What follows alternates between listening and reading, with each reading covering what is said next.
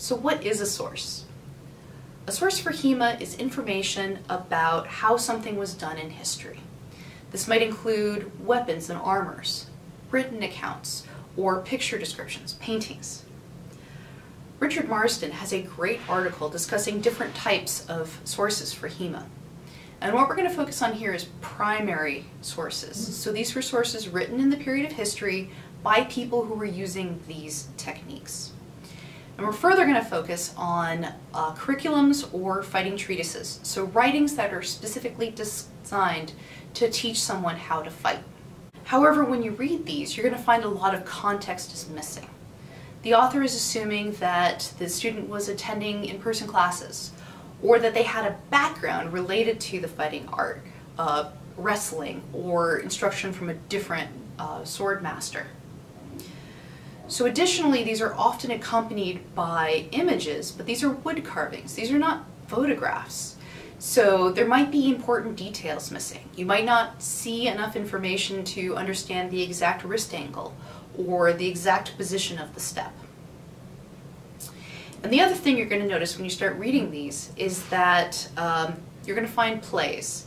You're going to find first a description of how to stand, maybe how to hold the sword, so your starting point. And then you're going to find written descriptions describing a sequence of actions. So maybe it's an attack. Maybe it's an attack and then the appropriate counter or response. Or maybe it's an attack and then a counter and then a counter to the counter. And then what you're going to have, if you're lucky, is a picture of the end position. So you can find information about where you start and what that looks like, and where you end and what that looks like, but everything in between is usually just a written description. The process of turning this original source into a series of actions that can be used in drills or sparring is referred to here as interpretation. And in the last 10 to 20 years, there's been a definite increase in the availability of interpretations, either written in books, posted on YouTube as drills, taught in HEMA classes, or available through online classes. But let's say you want to really understand the material for yourself. Let's say that you want to understand how what you've been learning matches up to what was done originally. Or let's say that you want to work with material that has not yet been interpreted. How do you walk through the process of creating an interpretation? And there's a field of scientific study dedicated to this. It's called experimental archaeology. And this is where you attempt to generate and test archaeological hypotheses by replicating or approximating feats that would have been done in ancient cultures to figure out how feasible they are. So yes, there are HEMA papers in the academic literature. For instance, Herman et al.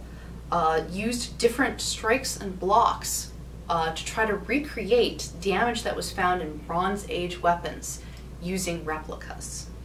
So how does this work? Let's refresh our memory on the scientific process. Phase 1, observation, question, hypothesis. Phase 2, prediction, experiment. Phase 3, form or reject your theory. How can we use these different steps for historical fighting techniques? Number 1, get some starting material and familiarize yourself with it. If you're new at this, start with something that's either streamlined and easy to understand. My favorite is Tom Leone's interpretation of Gigante's Selle. Alternatively, start with something you've already had some instruction in.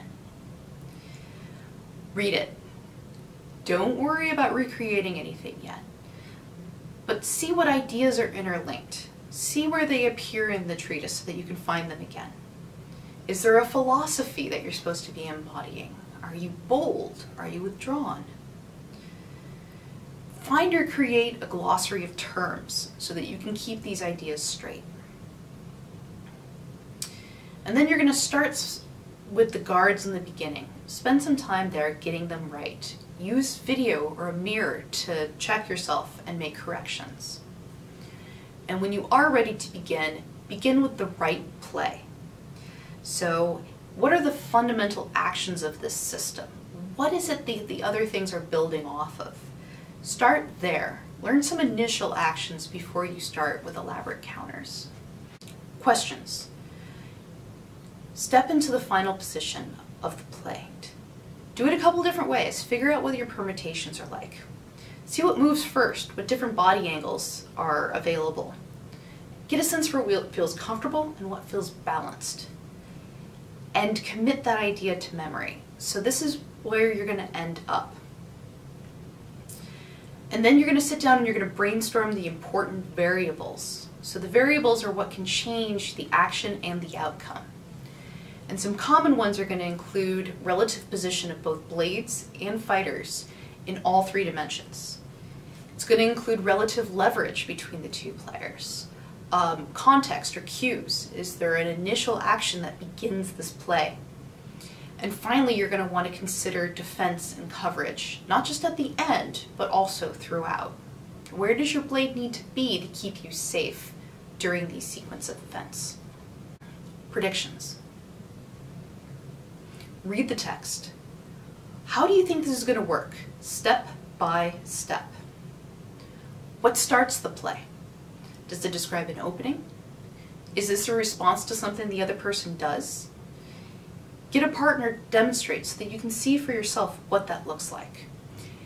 You want somebody patient, and it would be fantastic if they've also read the source. And then you're going to go slowly through the steps as you think they occur.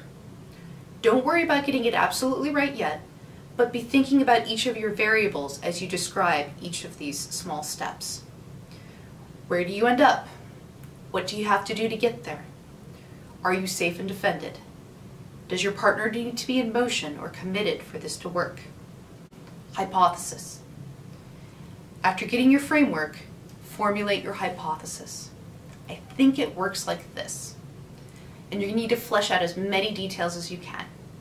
Timing, measure, opponent's actions that will determine success or failure, the exact sequence of actions, starting points, blade angles, leverage points during the motion, targeting.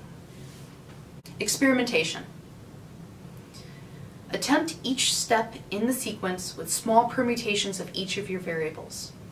Change it up and see if it improves or worsens your outcomes. Sometimes you're going to need to take a step back and reevaluate the assumptions that you made of what something meant.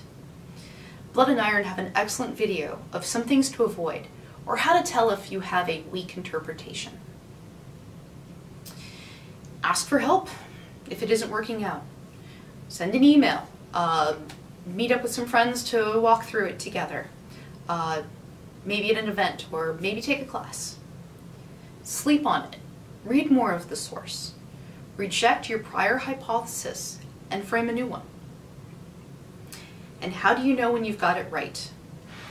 What you're looking to achieve is a sequence that reasonably matches both the text and the picture of the final position. Something that is balanced and defended. It should flow smoothly, even when your partner is no longer trying to make it easy for you. Stress testing and refining ideas. Does this continue to hold up with people who have different heights, for instance? What about different blade lengths? How cooperative do you need your partner to be?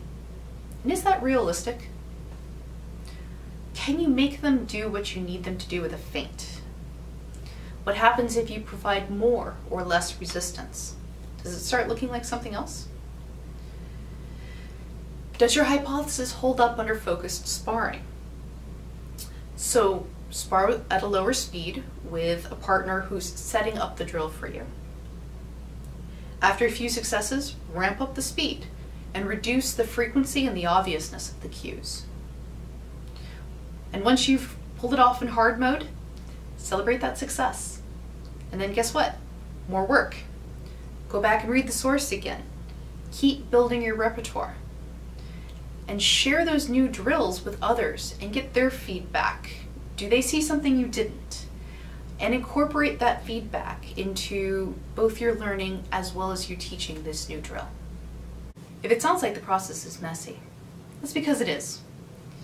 I'm sharing an example of when I first tried to interpret a play, mistakes and all.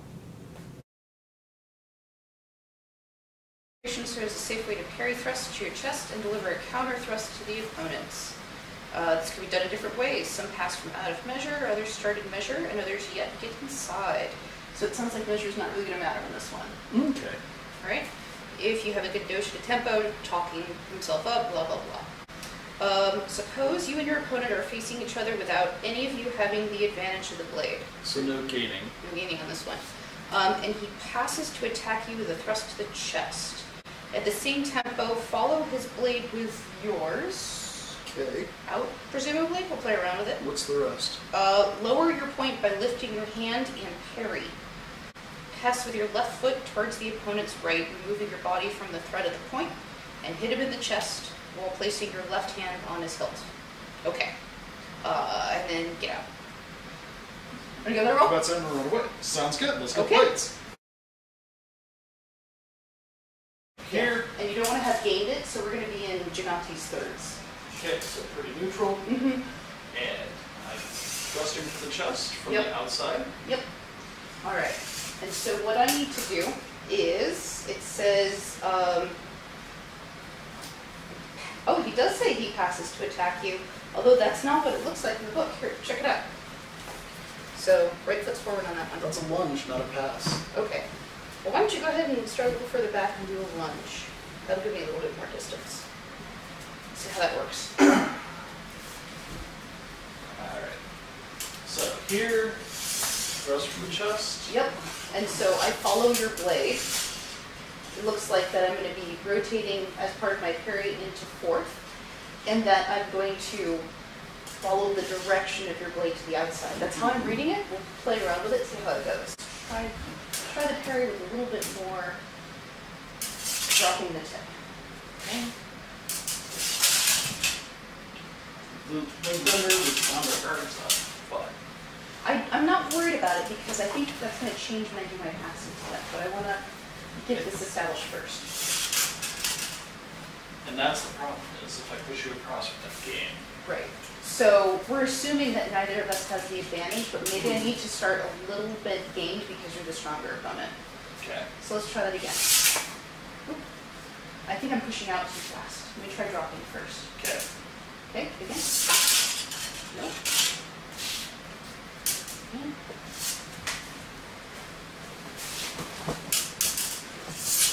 Targeting the chest. Okay. Are we on the wrong sides? So when I follow your blade, it's a convincing only follow. I was thinking a push to the lateral line, but I think it's a tip follow. I think you're correct in that, because if you follow with the pommel, it's putting you on the high line. Yeah.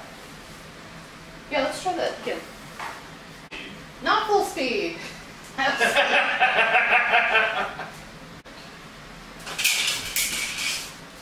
Caught in your guard.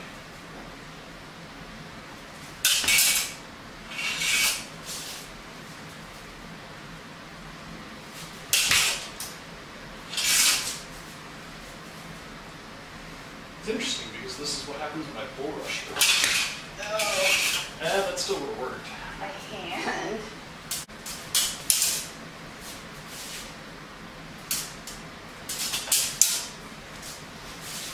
Okay, I'm moving too soon because you are moving your blade and follow me, and I can't actually get underneath it.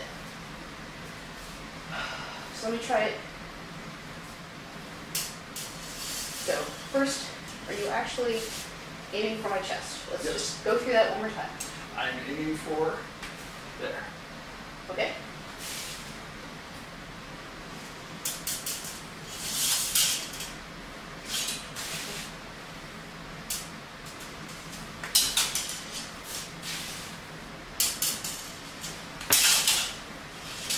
Okay.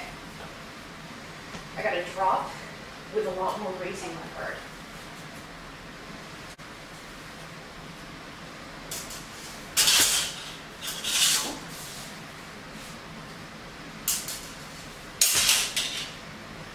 That looked good.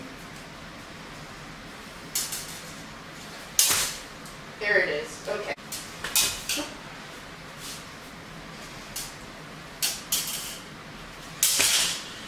The interesting thing is if you anticipate me, and start going early, you miss it and I stab you. Yeah. Well, it's also very, I don't know, nerve-wracking to follow the blade by dropping the tip. So after that first run of filming, I was not thrilled with what we had gotten out of it. So the play that as we discussed it came across as kind of useless. It just felt bad, it seemed very slow and taking a long tempo. In fact, it was taking a longer tempo to get your blade to where we thought it was supposed to go than your opponent's action was. It made it very easy for your opponent to react, and so we sat down with the book, we thought about it, and we went through it, and I had a bit of an aha moment of, what if we got a word wrong? And that word was from versus to. The idea that attacking from the outside, there's this large, long motion, your opponent has to be in a certain place, and it requires them to be on a higher line going lower from the outside. It's a fairly uncommon thing, particularly if you're a tall fighter. But if you do it from the idea of to the outside, when both fighters start on the inside line, and then they're attacking heavily towards your right shoulder, then suddenly, it's this quick, fast motion that follows their movement, it follows the line of the text, and you just do this roll over, drop your tip in, and suddenly you've used their action to run them onto your blade. The idea being, we're getting one word wrong with this interpretation. Rather than attacking from the outside, it's attacking to the outside. So let's try. Both are starting in third. I'm attacking to the outside there. And what's your counter?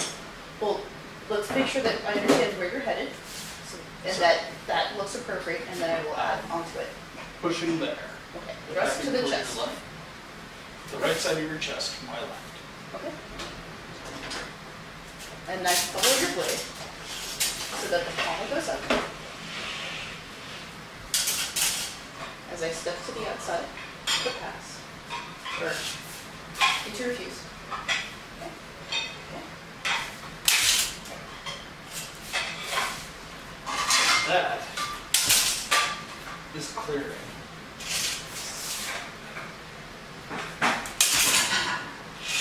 Aha. And now, it makes sense for me to drop my tip because I'm going underneath the motion of yours. And even if I try to follow you, you're coming across. Because you're already committed to that motion there. There we go, because I want to be like hilt to hilt at the end. Alright, and again. So I do a good one. And that is right where it's placed in the plate. So if you attack hard to the right.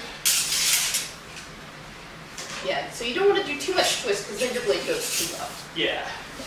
But I like that as a scooping motion. And that gets me to that nice position.